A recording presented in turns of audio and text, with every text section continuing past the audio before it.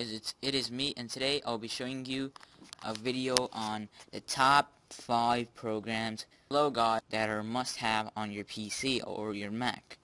Now for the number 5th one, I'm talking about Camtasia Studio.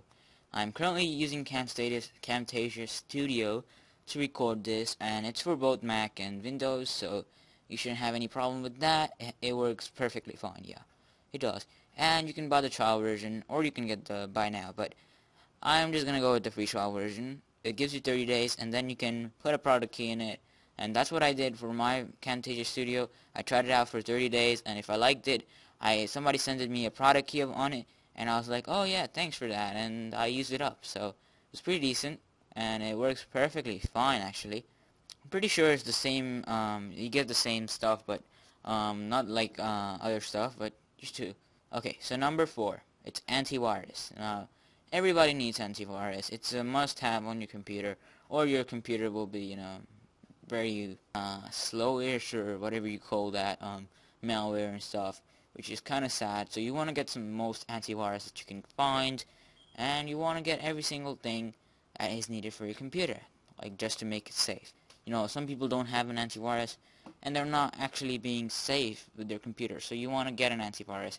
I'll put all the links in the description, and it's pretty decent. So number 3, it's Microsoft Office.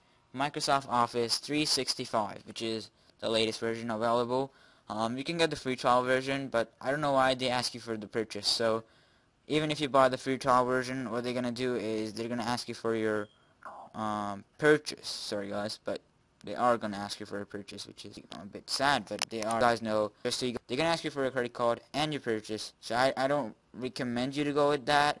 I don't go with the latest Office that released. I use I believe it's the old version of Office, but I have it. I have the whole setup. I bought it, and that's what I use because I don't really need the modern version. So I keep all I need to use is the Word Office. So yeah, a good web browser. If you don't want Google Chrome, you can use something else. If it's using too much RAM for you or too much CPU, you can change to something else. But this is pretty decent. It works for all. This is as usual for all web browsers.